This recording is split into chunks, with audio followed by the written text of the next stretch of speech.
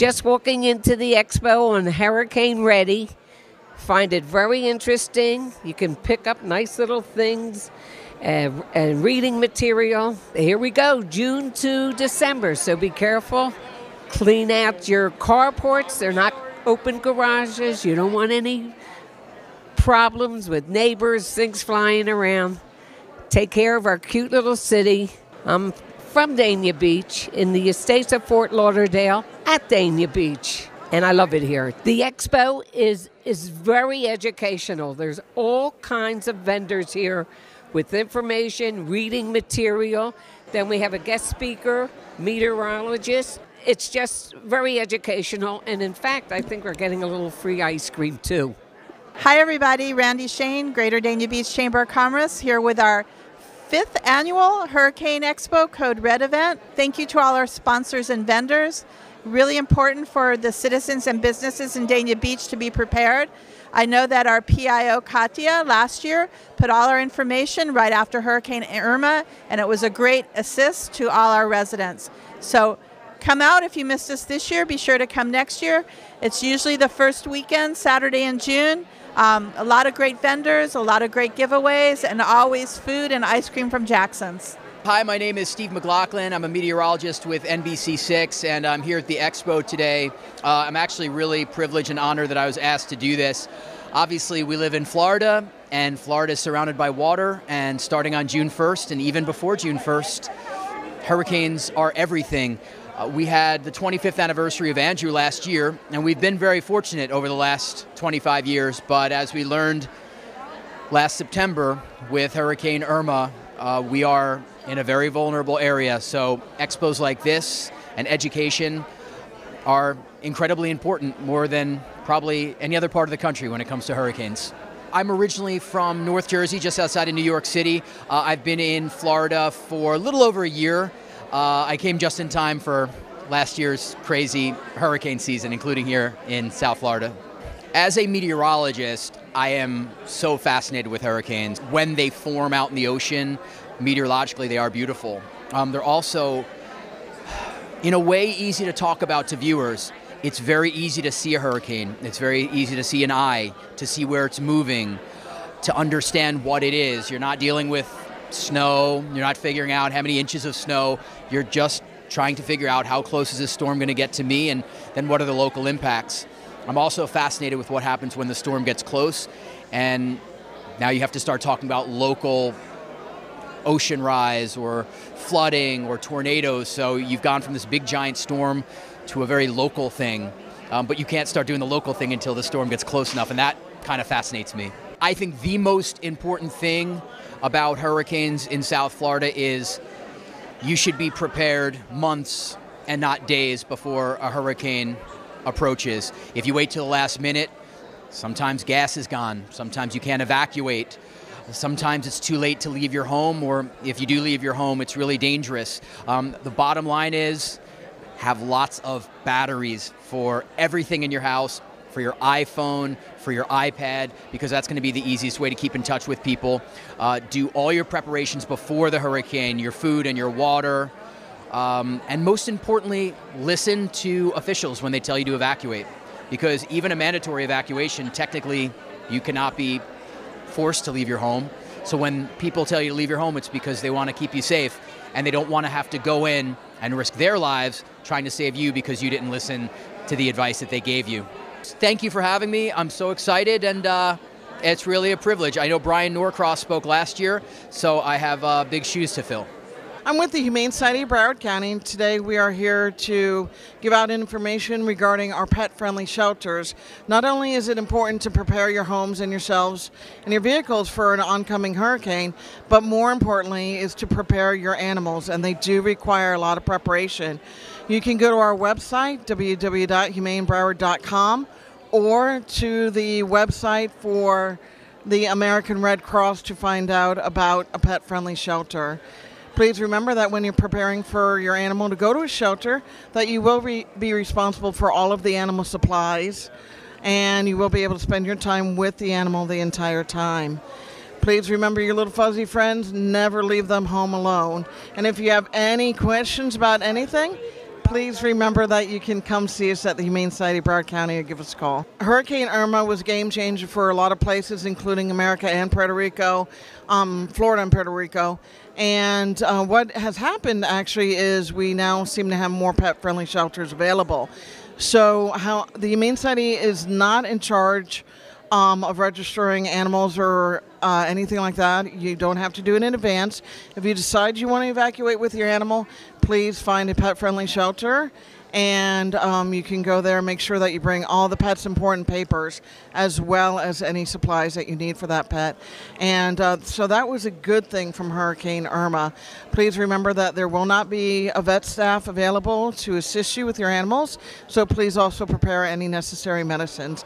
Again, please never leave your animal at home unattended, and please, if you have to evacuate, don't feel that you cannot evacuate because you have an animal. You do have the option of pet-friendly shelters here in South Florida at this time. So please never leave your house alone. Never stay in a dangerous situation. And I'm unfortunately a culprit of that because I live the fourth house off the Intracoastal, and we've been here 22 years. And we don't want to evacuate. We're worried about what to do with the animals. And we have a lot of animals, so how do you manage that many between two people? This is the second time that I've been to the Hurricane Expo, or maybe even more, but the second that I remember. And I feel it's a great expo because this information does need to be readily available to the public. I've been here in South Florida for 48 years, through many a storm, and they didn't used to have these expos available to people. You just, you got maybe a magazine from Publix or a supermarket, or maybe you watch one of the local televised news stations. Here you can come and get information not only about prepping, but post-hurricane. What can you do if your house is damaged? How can you prepare your house, like windproof windows, all sorts of information, how to get your phone set up to receive emergency broadcasting, how to prep special needs if you are handicapped in a way or have a special medical need. You can find all those pertinent questions here. And if they don't have the answer here, they are able to direct you to somebody who does. So this expo is very necessary. And I think not only residents of Dania Beach should come, I think everybody should come. Even if they have to travel a little bit.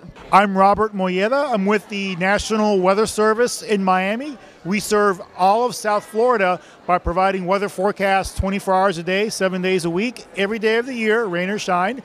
We also communicate with all the local officials here in Dania Beach and all across South Florida whenever there's big weather events threatening us or approaching us, for example, like Hurricane Irma. We were in frequent contact with all the city and county officials to provide the weather information necessary for the city and for the county to take the appropriate actions that had to be taken in advance of Hurricane Irma. So we're very happy to be here at Dania Beach today for the Hurricane Expo. This is a great event where we get to interact with the public. We get to pass out our information, but also it's really important, at least for me, to hear from people. Hear their experiences, hear some of the things that they did to get ready for hurricanes last year. For example, like with Hurricane Irma. Because from those experiences, we can learn from those and apply them to this year, get ready for this year and any other year. So, hopefully it'll be a very quiet hurricane season for us here in South Florida, but we have to be ready every year because we are in one of the more hurricane-prone parts of the country here. 3 things that people should do, or 3 points of advice for me is, first, number 1, at the top of the list, be ready. Be prepared. Don't wait until a hurricane is 3 or 4 days away or less to get ready. Make sure you have your hurricane supplies now. The reason we're having this event on June 2nd and not on September 2nd is because we want people to be ready well before hurricanes threaten us. So have a plan, have a hurricane plan. That's number 1. Number 2, remain informed throughout the season. It doesn't mean that you have to worry every single day, but certainly just stay informed of the weather patterns and what's going on in the tropics throughout the year. And number 3, get your weather information from official sources. That means, of course, the National Weather Service. That means the City of Dania Beach and the county, Broward County, and also local media. those are your official sources of hurricane and really weather information in general. So when a hurricane threatens, there's a lot of information out there that people are sharing. A lot of it is very good. Some of it maybe not so good. So make sure that you're getting your information from official local sources so that you can remain informed and make the right decisions. I want to thank the City of Dania Beach for having the National Weather Service and me here today to speak and also to pass out information to everyone. And again, be ready. This is the time to get ready. Have a hurricane plan. And let's hope for a nice, quiet hurricane season. My name is Colin Donnelly. I'm the Assistant City Manager in Dania Beach. And what we've been doing here today is encouraging our residents and visitors and guests to sign up for the city's Code Red system, which is a resident alert system that will allow us to directly contact residents in the event of an emergency or for more common matters, special meetings, or even something like a water leak or a water line break in their neighborhood. Code Reds allow us to speak directly to a resident's cell phone or text message. It's an important tool. However, our residents have to sign in and sign up on our website and go to Code Red. That's the best way for us to reach out to our residents.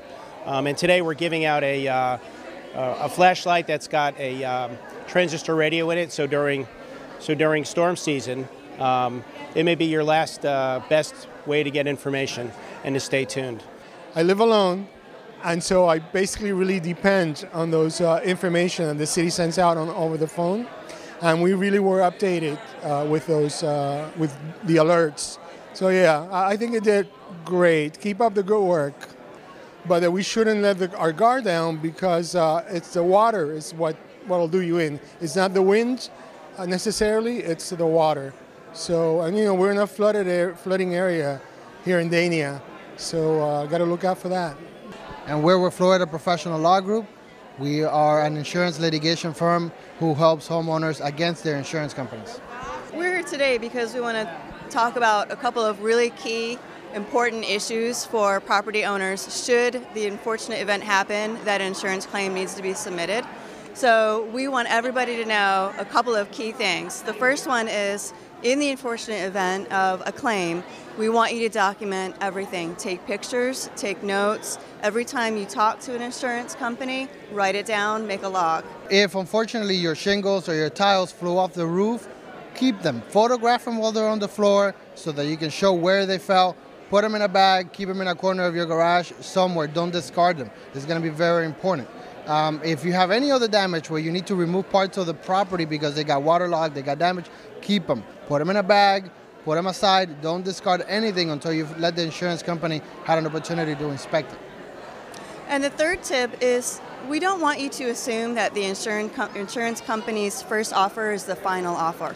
They may send you a check, but that's not going to be their final offer. We want you to get what you're due and what's just for you. Even if you get paid, and if you feel it's not enough, give us a call. We can definitely help you get more money. The point is, you need to get enough money to fix your property, not enough money for your insurance company to be happy with what they're doing. So that's what we're here for. We can help you make the claim. We can help you go through the process of the claim. And if it becomes necessary and we have to go to litigation, we are qualified attorneys. We are able to go straight into the litigation process. And it's all one streamlined process with our office. Either way, no matter if it's a storm, a leak, or a hurricane, you're better served by having a qualified attorney helping you from the beginning because we know the deadlines. There are statutory deadlines. There are things that the insurance company has to do on a specific time, and we are able to put that pressure on them from the beginning. You have to do this at this point in time. You have to do this. If not, we're going to file suit. And because you're with us, we're able to jump, like I said earlier, right into the litigation. So it streamlines the process. It can still take a while, but it's still faster to go with us. It's impossible to tell you how your particular case is going to go, but we've had cases which get resolved in 7 days. Unfortunately, some cases take over a year. So, on average, you're still going to be looking at least half a year to a year to get a resolution, but it is possible to get it done quicker depending on who's helping you. So again, very important to get somebody who's qualified and who knows the process. And to build off of that, Jamil, is to engage a lawyer or professional sooner rather than later, because every time you make contact with the insurance company, you may be putting yourself at risk with saying something that you didn't even know was incorrect to tell the insurance company. You're in an emotional state when something happens to your property, and naturally you just want to get it fixed as soon as possible, and you may be saying things that you shouldn't be saying to the insurance company. So to engage a lawyer sooner rather than later is a good policy. You can reach us on our website at flplg.com, that stands for Florida Professional Law Group. We can also reach us on our phone at 954-284-0900. We are a boutique firm that only does insurance litigation, so we know when you're calling us, we know that this is a priority for you. We're going to answer your call. We're going to get things moving immediately. Hi everyone, welcome to the Hurricane Preparedness event here in the city of Dania Beach, Florida, where everyone's learning all about being safe during a hurricane and doing the right thing so that you stay healthy and you feel good and nothing happens to your amazing home. Because we do live in paradise, we just love Florida. Have a great day, stay safe, and pay close attention to what you should do to stay safe and take care of your home and yourself and your pets and your children during this hurricane season. Have a great day. This is Oopsie the Wonder Clown. Good morning. My name is Jim Silvernail. I'm the president of the Dania Beach Lions Club. We're here this morning at the Dania Beach Hurricane Expo. We are now into hurricane season and we have to be prepared. As individuals, we all have to take care of our own homes, but we have to take care of each other in our communities. So as president of Lions Club, we're a service organization here to help the community, provide hearing and vision impaired basically, but doesn't matter what the event is, the Lions Club's always there. If there's a need, there's a lion. When there is a hurricane, listen to what's going on. It's important. I was born and raised here, and I know that you have to be prepared, not only with your house, but with your family, and make sure your pets and everything that's inside everything outside comes inside. And it's so important to listen to our people in the news media and our elected officials of what's happening so we all can be safe. Material things can be replaced, but life is very precious. Good afternoon, everybody. Thank you for coming out for our 5th annual Hurricane Expo Code Red. We really appreciate all of you and the support. I wanted to thank everybody for coming to this event. This is really a very important event to us. You know, the most important thing we do in government is public safety, protect our residents. And typically, we're involved with prevention. If you talk to police or fire or building prevention, you try to prevent problems. And then the ones that, after the prevention, is planning for the problems and dealing with them when they do occur. Unfortunately, hurricanes you can't prevent, and they're coming, and we need to be prepared. Standing outside, and I looked up at some of these nice paintings around the building, and number 21 and 22 are right here in front of the commission chambers. And it just reminded me they're of wolves. They're very nice. But it occurred to me that we've been learning about hurricanes our entire lives. And you've been hearing your whole life about the need to prepare for hurricanes. And if you remember the fairy tale about the wolf and the 3 pigs, if you aren't prepared for the wolf when the wolf comes, the wolf is going to blow your house down and he's going to devour you. And that's really the way hurricanes are. You need to be in a safe structure, have your awnings up, and be fully prepared for a hurricane when it occurs. So that's what we're here for, to help you. You know, the 3 little pigs didn't have cell phones. I've got to tell you, if you get Irma coming again or a big hurricane and you pick up the phone to call 911, there is nobody to answer your call. So after hurricanes occur, there's a period where it is, you need to be able to prepare and take care of yourselves for days, literally days. Don't count on government to be there for you. It's not like a normal call to the police or to the fire department. You have to be prepared to take care of yourself for days. Hello, Dania Beach and surrounding communities. This is absolutely fantastic. First of all, I want to thank the Dania Beach Chamber of Commerce, along with the City of Dania Beach, first responders for putting this expo together. This is just awesome. If you have not had the opportunity to go to each one of the vendors, please do so, because there's so much knowledge and so much that they can share with you to keep us safe. As we're approaching the hurricane season after the last 9 months, I looked at my cabinets and I said to my husband, well, we got all this stuff left over from the last hurricane. I guess we need to start eating it up so that we can start working on what we're going to do for the hurricane season this year. One thing that I learned about last year, it gave me an opportunity not only to help make our residents safe, but it gave me a chance to be out there and be a part of. I never thought that you would see me out there lifting sandbags and help taking to the residents' homes and making sure that we had plywood for our seniors, making sure that it was being put up. The water that we distributed to all of our seniors to make sure that they had adequate water supply. These were all things that we do in the City of Dania Beach. So it gave me an opportunity to be out there, and I actually working with Public Works, the palms that were blowing in the streets, picking them up, putting them on the side, giving Brad a phone call, letting them know exactly where they were so he would be able to come out with his staff and pick them up. And making sure after the hurricane that we went back to all of those seniors that we helped put up the plywood to help take it down and make sure that they had the adequate water supplies that they need. And I really think all of the commission for making sure that we had food, especially Dania Point. They went out and they purchased food for the residents of the City of Dania Beach, because some of us were without power for a couple of days afterwards, to make sure that they had something to eat. So this is what we do. And it starts right here today with what we're doing to educate you on how important it is to start working on your supplies now. Now, I understand that up until Thursday that you will be able to go and get your supplies and there will be no taxes. So if you are at that point that you need to get flashlights, you need to get first aid kits, whatever you need to get, you need to start working on it now. Go up until Thursday. The governor has said that there will be no taxes. I thank you so much. I thank the City of Dania Beach for all that you do to keep us safe. Thank you, everybody, for coming today. I think we did a good job showing everybody what we're doing to try to prepare our residents for hurricane season. We've worked very, very hard to try to establish in our community safety and whatever it takes to make things work for us. I have to commend, piggybacking on what Bobby said, I saw more, it's funny how people all come together when we have a catastrophic event like Hurricane Irma.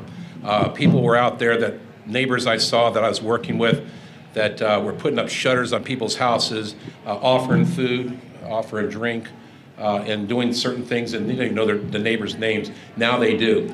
Also, when we got done, they were out there cutting trees, cleaning up, and I have to tell you, our Public Works Department was on top of it. I don't know whether you know it or not, but Dania Beach was probably, if it wasn't the first city cleaned up, it was awful close to being the first city cleaned up. And you may not, all of you may not have gotten the first day service or second day, but I have to tell you, there was so much debris in the state of Florida that it took everybody forever. People are still cleaning up, as you see on the news in the Keys. So I have to commend our Public Works Department for everything they did and the fine job they did. As we all know too, that things that I've been working with, I brought up to the city manager's attention. We need to do something about our Dania Beach before we're not called Dania Beach anymore. And hopefully that we can work with the city commission to figure out a way to replenish our beach before the government's supposed to come in 2020, but you know how that works. So if we can work together as a community to try to rebuild our beach, where everybody likes to come, our tourists, our residents, we would like to get something in order. But I do want to thank the City of Dania Beach for putting this on today. Thank you. Hi. Thank you very much for inviting me. I was actually thinking Robert was going to go first and talk about the forecast coming up for the hurricane season. Everything we do on TV that you see on NBC6, he's the one who's feeding us every piece of information that's coming in about, well, it could be any type of weather, but when we're talking about like last weekend, every time he sent out a briefing, it was like our Bible of what to talk about on TV, all the flooding threats, the tornado threat. So he's going to speak after me, I guess, but I want to say thank you because I can't do what I do without you doing what you do. So thank you.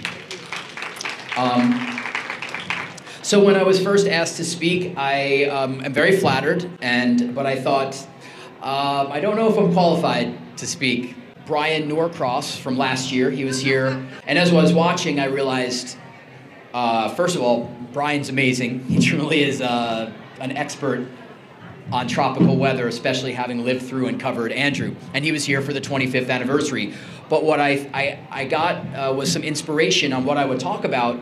All of the things that Brian talked about last year, he was doing because of the 25th anniversary of Andrew, without knowing that just a few months later, Irma was going to hit. So I wanted to look at all of the things he talked about that changed in 25 years and see how we can apply those to what we learned during Irma. Just a brief little history of myself before I do that. I did grow up in New Jersey. When I started my career, I wanted to live in 3 parts of the country, somewhere where I could study winter weather, which was basically where I grew up, where I went to school. Somewhere where I could study severe weather, so I spent 6 years in Dallas at the NBC station there, and I wanted to study tropical weather, which is why I moved to Miami. I also have family that lives here, so this was like a perfect fit for me. But I had no idea that when I came to Miami, that less than a year later we would have one of our biggest weather events ever, and I got to live through it as a broadcaster, and I'm still to this day fascinated by the whole process. The 2 weeks leading up to the storm, what we knew a couple of days before the storm, and frankly how brilliant the forecast was. Not my forecast, not NBC6, all of the predictions from the National Hurricane Center of the storm a week before it made landfall, a day before it made landfall. Robert and I were talking about, in the greater scheme of things, if Florida's this tiny little speck of sand on the beach that is the Earth, the forecast for Irma was brilliant. I mean, it was perfect, or almost perfect. Now, if you live in Florida, the difference between living on the West Coast and the East Coast is tremendous. And I remember the day before the storm, we didn't know if it was going to go right over Key West. At one point, it looked like it might hug the East Coast, and then we were really trying to home in on the West Coast, because we knew, okay, it's probably going to be more of a Key West, Naples, Fort Myers, Tampa. Amazingly, the storm went nowhere near Jacksonville, and Jacksonville had some of their worst flooding ever. Amazingly, Tampa almost had one of their worst floods ever, and they actually got spared at the last minute. But the forecast was so brilliant, and it was just amazing to watch that and go on TV with all of this confidence that we knew where the storm was going to go within about 50 miles in either direction, and then the day of, we knew within about 10 or 20 miles. And that makes talking about it on TV really easy, because the National Hurricane Center's forecasts were so brilliant. So let me just go through a couple of things that Brian talked about last year, and let's see how we can apply those to what happened just a few months later with Irma. One of the most positive things that Brian talked about that changed between Andrew and 25 years later, which was last year, is that forecast tracks are much better. They're more sophisticated. We have better computer models. We have more data. We can look at a storm 2 weeks before it makes landfall and identify it as a storm that might eventually make landfall. Back when Andrew happened, yes, we had models, but they weren't as sophisticated and they weren't as reliable. And Brian said, now with the tracks much better, we can predict a storm with much more certainty, and absolutely 100% we can say you can apply that to Irma, and Brian was absolutely right about the storm that he didn't know was going to happen yet. One of the things he said that was worse is the flip side, too much confidence in a forecast. People think, oh, the weatherman said it, it's going to be true. Well, not everyone thinks that. Some people don't think that about weathermen, which is fine. But when we look at a forecast, a lot of people say, oh, they said the storm's going to hit Miami Beach. I'm fine, I'm going to drive to Naples. As we learned last year, you know, that the difference between Naples and Orlando or Naples and South Beach was tremendous. And some people had too much confidence in the forecast until we had confidence. We told people, if you're going to go to Naples, please make sure you stay tuned because you might have to take another road trip to the East Coast if we're going to have a Naples landfall, which is exactly what happened. Robert and I were talking about nobody has transistor radios anymore. Nobody has TVs that run on batteries. Nobody has landlines for phones. Some people do, but all of these things back when Andrew happened were actually positive things because we didn't have as much technology. Now people rely on their iPhones and their iPads, and if your battery runs out, that's a big problem. So in that sense, things we saw that play out in Irma. People once their iPhone batteries died, they had no connection to the world, and I just love that Brian talked about that. By the way, I'm not trying to plagiarize Brian's speech. These are all just amazing things that he brought up that I thought I would address. He also addressed the fact that television stations back in 1992 were much bigger. We had bigger staffs. We had a lot more people. Last year, I was so proud of the work that we did at NBC6, and frankly, all of the stations did with very limited resources. At our station, we have people that speak 2 languages, and they'll do a report for NBC6, and then they'll do a report for Telemundo 51.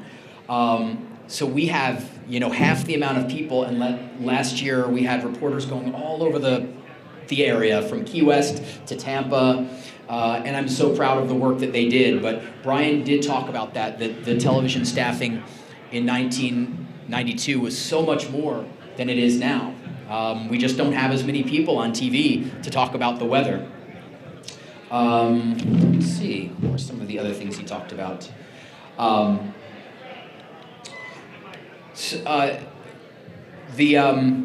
not going to take too much time because Robert is going to talk, but I did want to say this, and this is what I wanted to take from Brian's speech last year and what I would have said if Brian didn't say it, but it's just some of the things that people should know now, not the week before a storm hits. Number one, some of the things that can go wrong. You don't have enough gas in your car. That's an easy one. Cars can get wrecked if they're parked in a bad spot. If you have to travel, you might not have enough gas. So if you're preparing for a storm, extra gasoline or enough gasoline in your car that's going to be able to, you know, last for a few days if you can't get to a gas station. Communications. You know, Brian last year recommended everyone get a small portable TV that has batteries. You might not have to use it ever, but it's one of those things that's probably great to have. He also talked about that batteries are more sophisticated than they were back when Andrew was around, and most electronics don't require as much battery power as before. You don't have to light candles all around your home. You can have very inexpensive LED lights around your house that last for days and weeks. So a couple of those things to consider. The things that have directly to do with the National Weather Service and the National Hurricane Center, the government communication last year and the communication between the local, state, and federal level, from my view in Irma, was outstanding. Whether you're talking about here in Dania Beach or the places along Biscayne Bay or Key West. I mean, we evacuated Key West 4 days before the storm safely, and it saved hundreds, thousands of lives. We knew, we did interviews with, you know, the National Hurricane Center at least once an hour for 72 straight hours. We had them on TV telling us everything they needed to know. I know from talking to people here, emergency management here was absolutely amazing. That's a big change from when Andrew hit. It's just, when Andrew hit, it was, in some cases, chaos. There's one last thing that I would like to say. and it has to do with where you live, Dania Beach. The thing that people ask me about the most, if I could give one piece of advice, one thing that I think everyone should listen to, from my opinion, when you're told to evacuate, please evacuate.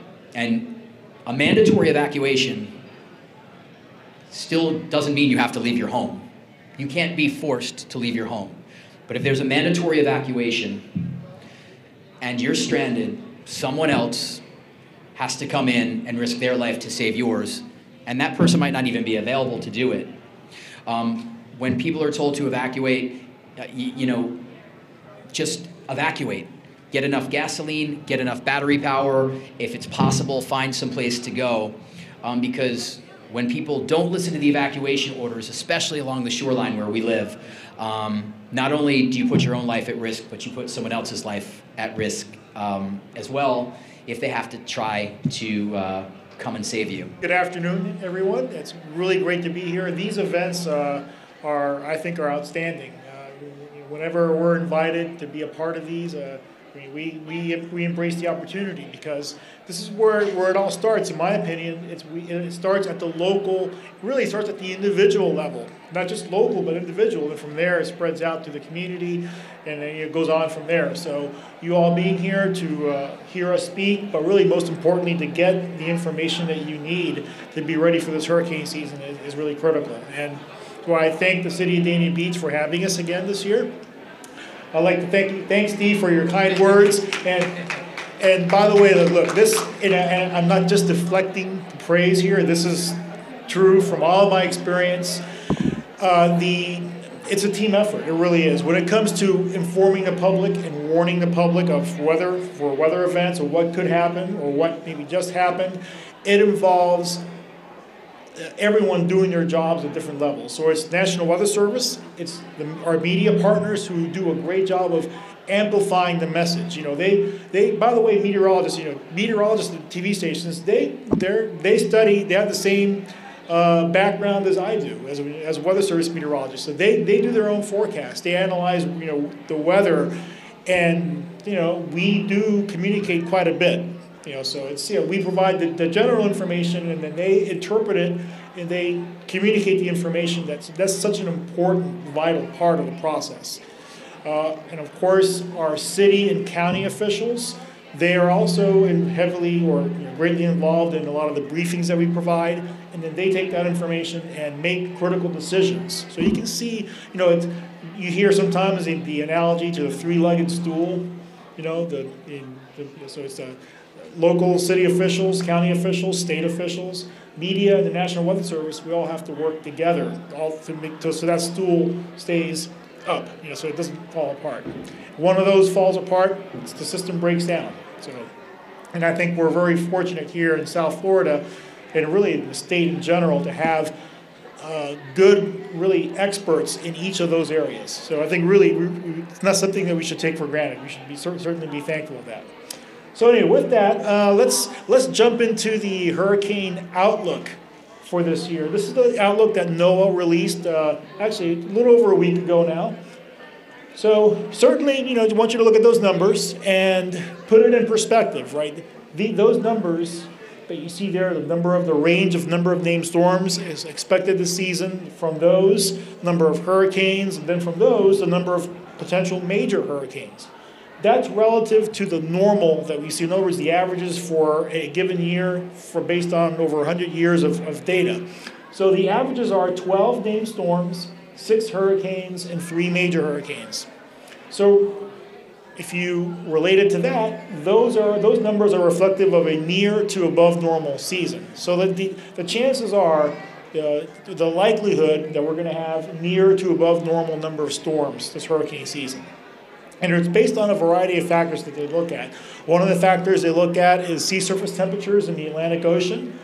Right now in the tropics, actually, the ocean's running a little bit cooler than normal, which if that were to persist, that's a big if, then that would be one thing in our favor. It would contribute to perhaps lowering the number of storms. But there's more than just ocean temperatures. We look at We look at the winds aloft. We look at the amount of moisture in the atmosphere. So there's a lot of things we have to look at.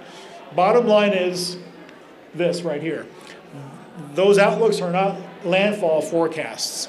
We really have no skill, or I would say very little skill, in confidently saying which areas are more likely to be impacted in a given season, especially when we're still in early June and the tropics are quiet. So they're only broad and general indicators of how much activity we could expect in general, again, over a large area from Africa all the way to the United States. Those are thousands and thousands of miles, and as Steve said, we're just a speck in that whole area. So don't use this outlook as a guide, and I don't think anyone here is. We're here because we're taking this threat seriously, right? We're taking not the threat, but we're taking hurricane season, hurricane preparedness seriously. So again, we need to put those outlooks in perspective. Here are the names for the season. Everyone loves to see what the names are, and of course we can now cross Alberta off the list. So the next one coming up would be Beryl, and then from there on. Hopefully we won't get too far down the list. Hopefully we won't even get to the second column, but odds are we probably will. Hopefully we won't get to the third one. Let's just hope we don't get to the third column. So the past 2 seasons, and those of us that have been here at least the last 2 years, they've reminded us that South Florida is hurricane country. We are a part of the world or a part of the country that's extremely prone or highly prone to being hit by hurricanes, or at least be threatened by hurricanes. Not every year, fortunately, but many years. Now, the last 2 years especially, we've had some pretty close calls. Matthew in 2016, and more notably, Irma last year. Now, both hurricanes, Matthew and Irma, passed about the same distance when we were talking about the center of the storm. They passed about the same distance from South Florida, about 95 miles or so. But we know that they had totally different impacts. Those are the radar images from both storms. By the way, these images are courtesy of Brian McNulty. He's a graduate student at the University of Miami. He does a really great job of compiling some great graphics that really do a great job of conveying the message. And I think the message here is that both of these hurricanes were similar intensity. They were both Category 3s. Matthew was east of us. Irma was west of us. But there was a big difference in what we experienced from both storms, right? Matthew, we had some tropical storm force winds in gusts, but really not really all that much otherwise. Irma, on the other hand, certainly got a lot more from. Now, Irma was not a direct hit in southeast Florida, but it certainly was very close, as Steve mentioned. So we had essentially here in Dania Beach and really Broward County in general, sustained long period tropical storm force winds. In other words, pretty steady winds that were at tropical storm force level. Those are winds between 40 and 70 miles an hour. So, at first glance, that might not seem like a lot. It's 50 mile an hour winds. Of course, compared to 150, certainly it's not a whole lot. But when you take it, on its own, 50, 60, 70 mile an hour winds blowing for several hours is going to do quite a bit of damage. On top of that, we had wind gusts, or short bursts of wind, 3-5 seconds in duration, that occurred quite often over maybe a 4-6 hour period that were as high as 90 miles an hour here in eastern Broward County, right near the coast. So we had Category 1 hurricane winds for a fairly long period of time, at least in gusts. So what we got from Irma was certainly notable, and certainly we noticed the impacts that we experienced. And of course, I don't think I need to remind anyone of what the impacts were. A lot of tree damage, and that's typical of a Category 1 type of storm, where most of the damage, or the vast majority of it, is landscaping, trees. Of course, when trees are damaged, we have power outages. And we certainly saw a lot of that. So again, this is one of the many reminders that any hurricane, any tropical system affecting our area is going to have an impact, and we need to be ready for those and take those seriously. The day after, of course, most of us were still without power. 4 days later, southeast Florida was beginning to recover, but there were still other parts of the state that were still without power for several more days. Now, here in Dania Beach, Storm surge is something big that we have to be mindful of. And in a direct landfalling hurricane, it's a big concern.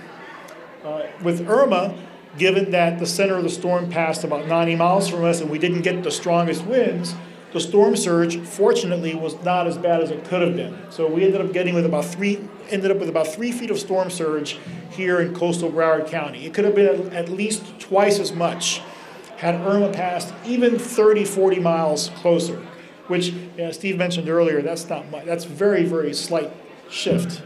And that shift could have easily occurred even as early as that morning of. So twice as much doesn't translate to twice as bad as far as impacts. It would have been more than twice as bad because that water, the water that moves on shore, this is a picture from just up the coast in Fort Lauderdale Beach. That water, the storm surge water, it doesn't just sit there. It's not like the rainfall water, when you get flooding from rainfall, it just kind of sits there, which is still bad, but it's not moving too fast. Storm surge is moving. That water it's basically like you're transporting the beach inland. And that water moves with a lot of power, with a lot of force. The waves on top are breaking and crashing on shore and hitting buildings. And, that's the worry. That's the concern with storm surge. So the storm surge warnings were issued. And by the way, we started issuing storm surge warnings last year for the first time. And it certainly, we had to put it to use quite a bit last year. And those storm surge warnings were issued for the threat or for the danger of life-threatening inundation.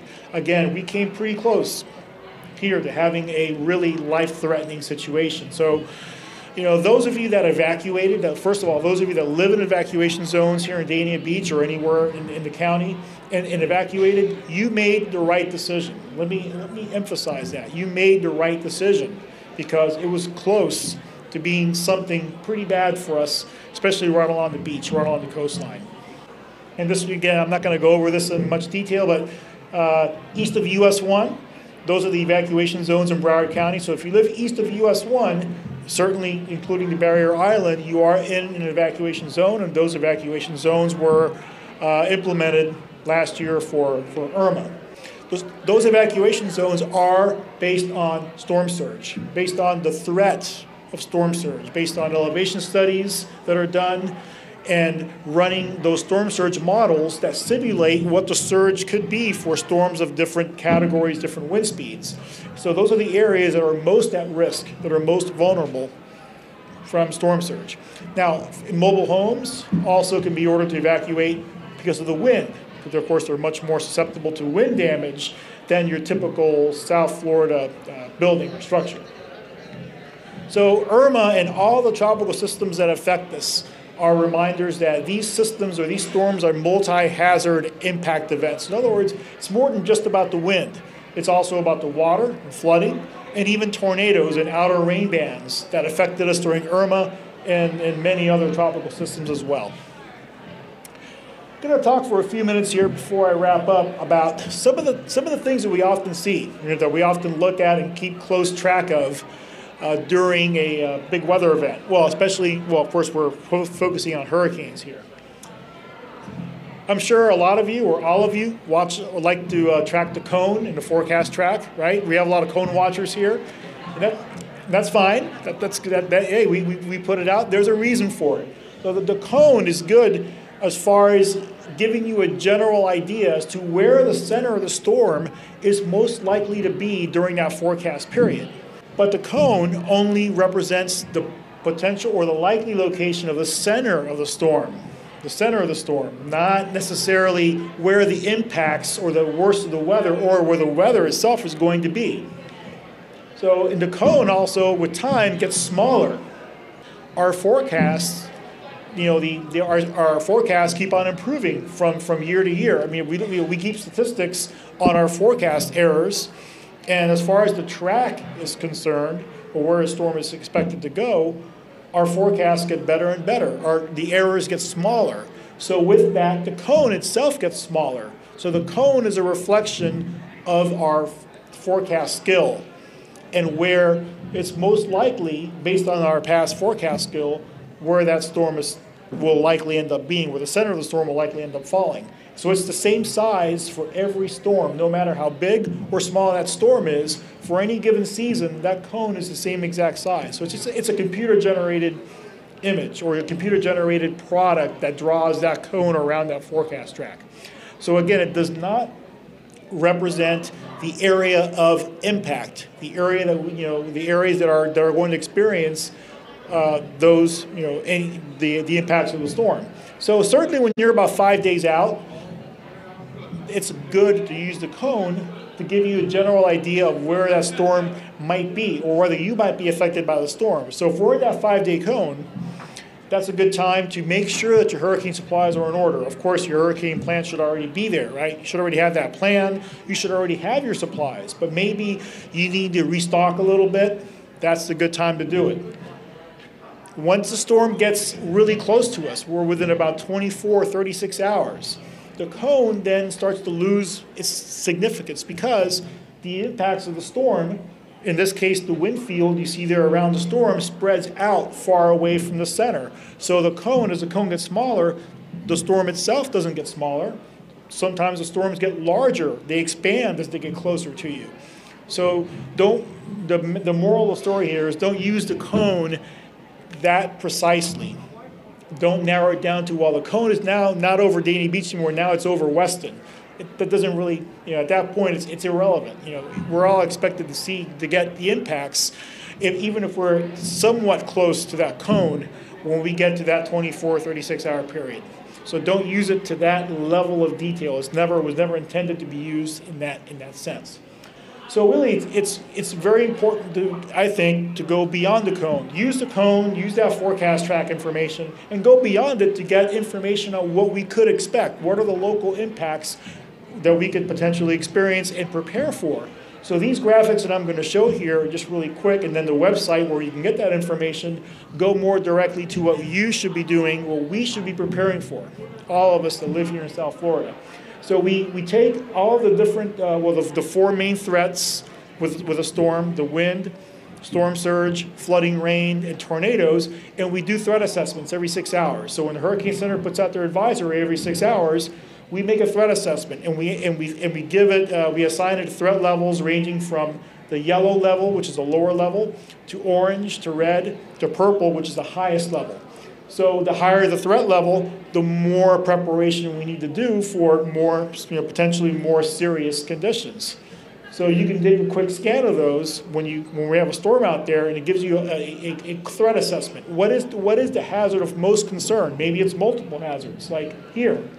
With Irma, we had the wind and the surge as our primary highest level hazards here in eastern Broward County, and the appropriate levels that we should be prepared for.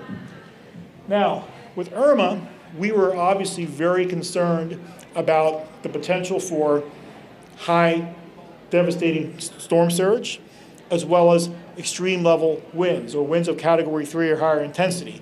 Even as late as that Friday, 2 days before, we were concerned about that, and that's what those graphics were reflecting. Those purple levels along the coast there were reflecting maximum level of threat from those two hazards.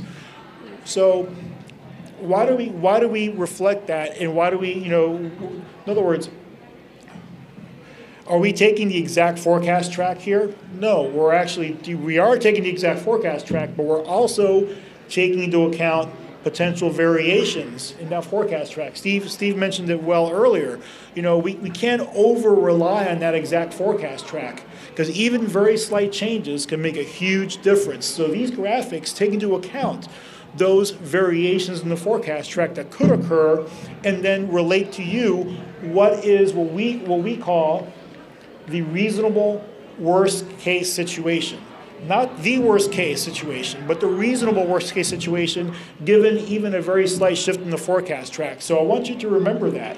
We have a lot of confidence in our forecasts, but we also understand that those forecasts, that track can shift a little bit very easily. So if we don't over-rely on the forecast track, of course, we don't want anyone else to either.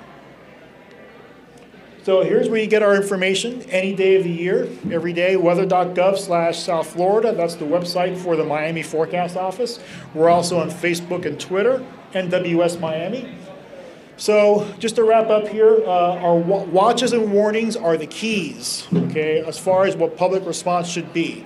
So when we put out those watches and warnings, that's what we want you to really heed and pay attention to, those 48-hour time frames for watches and the 36-hour time frame for warnings. And it's based on the official forecast track, and any of those slight variations that could occur, we have to take that into account to make sure that we are not underprepared, that we are prepared for basically what could happen if the storm takes a more track closer to us. So understand your area, its vulnerability. Here in Dania Beach, we have storm surge issues, we have flooding issues from rainfall. So make sure that you understand that and put it in the context of a hurricane situation. Stay abreast of official hurricane information. That's local media, such as NBC6, local officials, local. Remember that, local first. We understand the area. We know all the details. So get your information from local official sources. And of course, heed evacuation orders. Know whether you live in an evacuation zone, as I mentioned earlier, and if you do and you're ordered to evacuate, please do so. It will, as Steve said, in the Keys has saved thousands of lives. If it would have been a direct hit here, it would have saved thousands of lives here as well. We also we want to avoid this, right? Being trapped on traffic when fleeing a storm. So if possible, if at all possible, and you have to evacuate tens of miles, not hundreds of miles. Evacuate to maybe a friend or relative's house that lives just inland. That's the recommendation that emergency managers always give out, and that's certainly what we try to spread as well. So in conclusion, hurricane season's just begun. It's a marathon, not a sprint. So keep your pace. Don't get burned out too soon and then forget about it, especially when the season gets most active, which is typically August, September, and October. And yes, hurricanes can strike any year, even in relatively inactive years. So the seasonal outlook, even if we only have 8 storms, one of those could hit us. We just have to be ready every single year. We need to take every storm threat seriously. Don't over-rely on your past experience either. You know, I've been through several hurricanes myself, but I've learned that every hurricane is different. Every hurricane affects us in different ways. So don't use your past experience to say, oh, well, yeah, this storm looks like it's going to be like Irma, or it's going to be like so-and-so. No, it might be totally different. More than likely, it will be totally different. So don't play that category game either. Don't assume that a Category 1 is insignificant. It's not. We saw that from Irma. Thank you very much. We're here today to give you some basic tips on what to do and what not to do when the hurricane season comes now. We wanted to share with you the common mistakes that property owners tend to make when they have damage and they're working with the insurance company to file a claim. So the first mistake is not documenting what happened, or not documenting fast enough, or not documenting in general enough. Right, so as an attorney, I represent the clients, the homeowners, when they're being deposed or when they're being asked questions by the insurance company. And usually they ask them, well, how much water was there? And they're like, I don't know, it was water all over the house. Well, what does that mean? Did it cover your ankles? Was it only a little bit? So the best thing you can do is take pictures. Most of us have smartphones now. Take a picture, do a video if you can. Document it all, because when they ask you, you can tell, I don't remember, but I looked at my pictures and there was this much water. If you happen to have a tape measure, stick it in the water and take a picture of the tape measure showing just how much water there was. We actually had somebody come to our booth today and she was telling us about how she had coconuts that went right through her roof. Look up, take a picture of the hole in your roof, take a picture of the coconuts, and then put those coconuts aside, don't throw them out. And we'll get to that in a minute. So basically, you want to document everything. If it's a leak, where is the leak? How much water is coming? They're gonna ask you, well, was it gushing or was it a little slow drip? That's a question they always ask you, and most people don't remember because you're scared, you're worried, and you just want to fix your house. Take a couple minutes, fix it, take a picture. Especially if you can do a video of the amount of water, there's no question, and it's gonna be crucial to getting you the proper result in your claim. And as part of documenting, we want you to write down every single conversation you have with the insurance company. Because guess what? They do. Every time they call you, they say when they talk to you, who spoke with you, what you said. You want to have that written down as well, so that if they tell you, oh, you said this, you can look at your notes and you can point out whether you did or not. So document everything. Even if you think you're over-documenting, the more information you have, the better. The second mistake property owners tend to make is discarding materials from your damage. So the picture you see here is of a damaged roof. Well, in an effort to clean up our own property, we might want to quickly discard all the debris and the damage. Don't do that. Right. So one of the issues that most people come across, especially when it's a roof claim, they're going to tell you, well, no, this is an old roof. Those tiles fell off years ago. Those tiles broke years ago. Your shingles have been flying out for the last 10 years. So the way you beat them at their own game, you take a photo of where they landed on your floor, on your garden, on your yard, then you bag them up, you put them in a bag, put them in a corner. At some point, they're going to want to see it. You have it, you do your due diligence, and they cannot try to twist things around and tell you, oh, no, this has been damaged for a long time. And it comes back to the story of the coconuts. Keep the coconuts, whatever it is. And one of the bigger ones is when you have a pipe leak, you call a plumber, the plumber fixes it, the plumber usually leaves you the broken pipe. A lot of people throw them out. You don't want to do that. You want to keep the pipe, because the insurance company, if they did not get to inspect while it was actively leaking, they just have your word to go on it, and guess what? They don't believe you. They're not your friends. So you're gonna want to have the broken pipe to show them, here's the broken pipe. So keep the pipes, keep anything that was damaged. If you have to cut a section of the wall, put it in a black bag in your garage and just store it there until they come to your house and they inspect it. Okay, mistake number 3 is assuming the insurance company's offer is final. Right. So a lot of people think, well, my insurance company is going to do what's best for me. They're my friends. They're there to help me. And they're not. That the whole business of insurance is to pay as little as possible so that they keep as much profit as possible. If they paid every claim, they will go bankrupt. So this is how it works. So essentially, even if you think you have a good company and, wow, they wrote you a check for $10,000, that's probably not enough. So what you have to do, you do your due diligence. You have to hire an expert. You have to hire professionals who can tell you what the actual damage to your property is. It may be $100,000. Most people don't know, but once you start removing, let's say, your ceiling, you have to remove you have to start painting your drywall. If you got to do your drywall, you got to do your baseboards. If you're doing your baseboards, you have to paint. And so it starts adding up, and if you don't know, you're really selling yourself short. And it's important because after Irma, which is despicable, but a lot of these insurance companies started putting on their check full and final. That's not enforceable. That is not true. And by Florida law, they have to give you what's called an undisputed payment. That's all they're doing. You can get more money. We can help you with that. Don't assume just because you got a check that you're done. We want to give you one final bonus mistake, and that is not getting help soon enough. Again, a lot of people think the insurance companies there to help you. Like I said, they're not. So when you call them and you think you're having a conversation with your buddy, with your friend, remember that they're analyzing every single thing you say and trying to find a way to turn that against you. And a lot of times, especially if it's a particularly bad damage to your house, you may be emotional, you may have lost something that means a lot to you, you may be scared for your safety. So you tell the insurance company, oh, this has been going on for a very long time, this is terrible, you gotta help me. In your mind, you think you said something good. They have to help you because it's been going on for a long time. But all they heard is, this has been going on for a long time. This is long-term damage. This is excluded under the policy. We win. So what we want you to do is, from the beginning, get a professional. Now, of course, we're here because we do this every day. We want you to choose us, but you don't have to choose us. But you need to get a professional. Don't think that you can do this on your own. Get a public adjuster, get an attorney. We are here to help you through the entire process. At the end of the day, if you could do it on your own, we most likely can do it better because this is all we do. What we want is we tell you what to tell them, what not to tell them. Obviously, you always say the truth, but there are different ways of saying the truth and ways in which you don't put yourself at risk, you don't lose your claim, you don't throw away what you could get. So it's very important that you seek out help from the very beginning. We are here to help you. And hopefully nobody needs our help this storm season, but if you do, we're here to help. My name is Jesse O'Hara. I'm a litigation attorney that specializes in property damage litigation in the tri-state or tri-county area. So the bulk of my clients are representing homeowners, but also companies that service homes.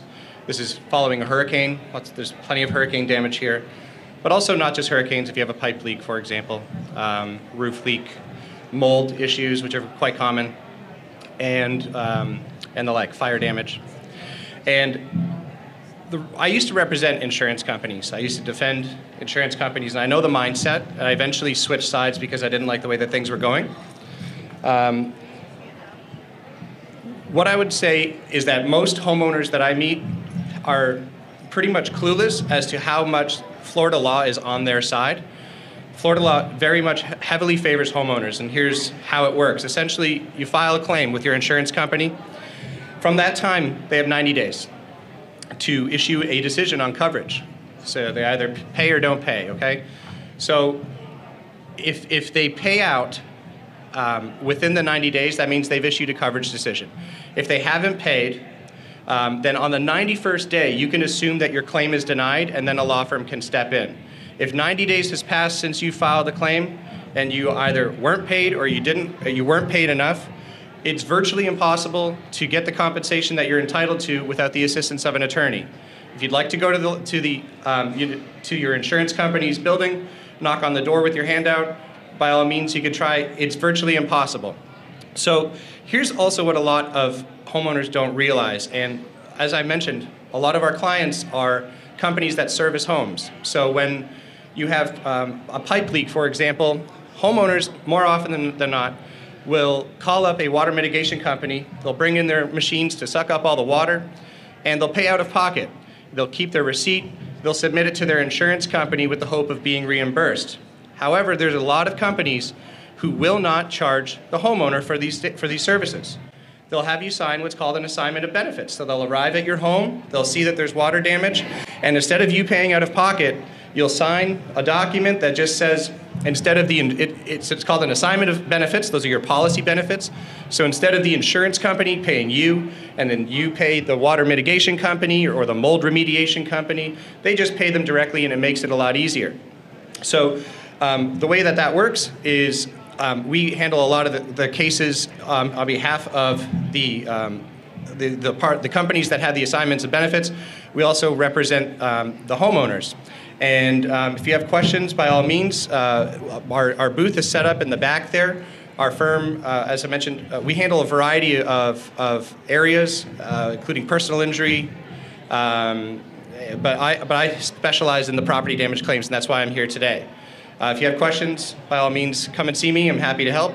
Our firm literally wrote the book on insurance. So when you have judges, the legislature, for example, when they have questions on insurance in the state of Florida, they reference our books that we write, and they are renewed annually with new information whenever there are updates on Florida law.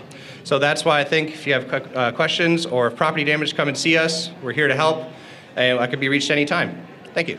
I'd like to thank all our sponsors, Bass Pro Shops, Florida Advocates, a private law firm, Florida Home Improvement Associates, Florida Professional Law Group, Florida Power and Light, Memorial Healthcare, Stellar Public Adjusting, Storm Tight Windows, and Waste Management.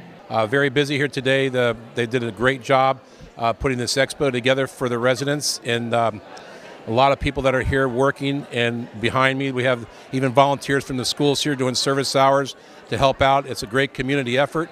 We're all here preparing for the hurricane season, trying to get everybody ready so we can do the best we can under bad situations. And, just other things that we have to worry about as well as preparing for hurricane season is to try to get our beaches back in shape. We've had some pretty bad storms, and right now, working with the city manager, we are trying to do something to get our beach renourished.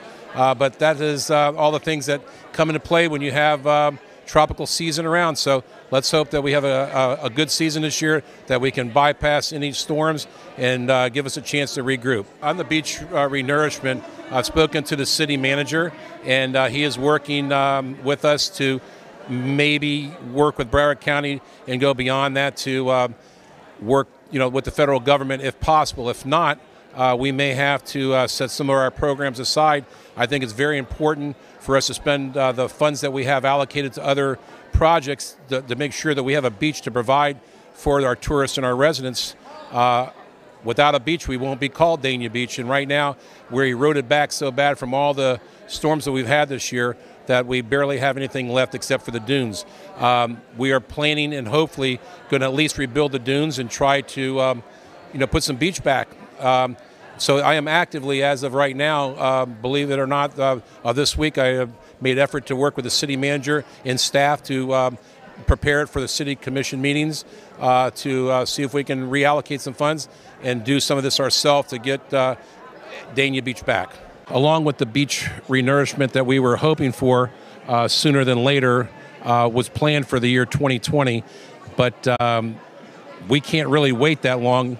There may be nothing left of Dania Beach in the roadways themselves, so along with that we're trying to obviously make things happen, but hopefully we'll get things done a little quicker because we can't wait till 2020. My name is Pat Chuckerman, and I am the chair of the Green Advisory Board for the City of Dania Beach. Our purpose is to educate our residents on the importance of recycling and leaving a smaller carbon footprint. We have these wonderful bags that were donated to us by Florida Power and Light to help with our outreach in the community. Please be sure, use our bags for your groceries. Take advantage of the programs that the city has when you want to get rid of medication. Don't throw them in your toilet and destroy our water supply. There are so many things that you can do to be a good citizen. We meet once a month on the third Wednesday of the month. The public is invited to come and see what we do and talk about ideas. So we will look forward to seeing you very soon. And remember, reuse and recycle. Just in case you didn't know, our new water plant is LEED certified. In the parking garage, there are places for you to plug in your car. Dania Beach really cares about becoming a completely green city. Join us in those efforts. This is a great event that Dania Beach puts on every year to help their residents get ready for the hurricane season that has already started. It would be a really good idea for you to come out and join us at this event. We look forward to seeing you in the future. Isabella Delaney and I, Oopsie the Clown, we're here to show you that we've been painting the story of the Three Little Pigs. I don't know if you're aware, but the Three Little Pigs story is actually a real estate story. So the Three Little Pigs built a what? What was the first house built from? Out of straw. Do you think that would handle a hurricane? No way. Where could you build a house out of straw? Does anyone know? Maybe. Nope. A house of straw won't work. How about what did the second little pig build his house out of? Of sticks. And would that handle a hurricane? No, it would not handle a hurricane. Code enforcement would not like that at all, to be building a house out of sticks. I don't even think you could get a permit to build a house out of sticks in Dania Beach. I don't think so. So what did the third little pig build it out of? Bricks. So see, ladies and gentlemen, having a house made out of bricks, using all the safety codes that we have in our city of Dania Beach to keep you safe from a hurricane and from flooding and from wind, right, ladies and gentlemen? And so that your roof doesn't blow off, and for you to be safe, be better than the Three Little Pigs and build your house the right way and always obey code enforcement. Have a great day. Bye. It does provide a lot of brochures and maps of Florida, and a lot of the brochures have helpful tips on what to do, like how much water to pack for a certain amount of days. And it's just important to learn about, since now that climate change is becoming a bigger issue, more severe hurricanes at categories 4 and 5 are going to start coming around. And so you want to make sure that you're prepared for that. Residents and non-residents, visitors, and people who are just passing through for the day, come and see us at Friends of the Dania Beach at the Dania Beach Paul DeMeo Library. We have wonderful, robust programs for adults and children. June, July, August, all are free. And quite a few things there for if you're in hurricane season and you need books to read, come and check them out. videos, come and check them out. Children's books, we've got them in our book nook and also in the library for checkout. And we have lots of things you can do online. Get your library card, which, by the way, the new library card is publicizing Dania Beach, and if you weren't aware of it, it is the Dania Beach Pier. We are here to serve everyone. You don't have to be a Dania Beach resident to use our free programs. You don't need to be a Dania Beach resident to get a library card. And we're here. We're here for you all year long.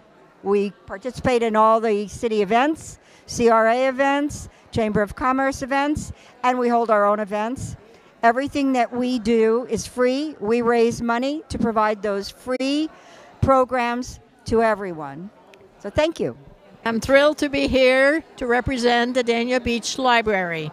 And this is a wonderful day for all those that come out and enjoy. I'm G-Man for G-Man Production. I'm the founder on G-Man Production, Art for Your Heart. So I make art on wood. And funny thing is, a couple months ago, I heard the Mona Lisa was painted on wood. I said, that's cool. So the poplar, and I use a lot of poplar already. So that's it. I make a connection with Mona Lisa. But my art is all kind of media. It's all set in acrylic. I use glass, broken glass, sand, different color, sand different color, yeah, and sea glass from Hollywood Beach. Oh my God, you can name it. Welding, metal, wood, different color, textures. It's like when I go in my garage, I never know what I'm going to make. But it's always a theme of spread the hope, love, peace, and happiness. For me in particular, Hurricane Expo was very helpful regarding my animals. I was a little worried about what to do. I've always been worried about what to do with my animals. And the Humane Society was here and the Red Cross was here. And they were both giving me helpful hints and information. And I did not know to register my animals with the Humane Society having to do with hurricane planning. I had no idea. So that was probably my biggest learning today.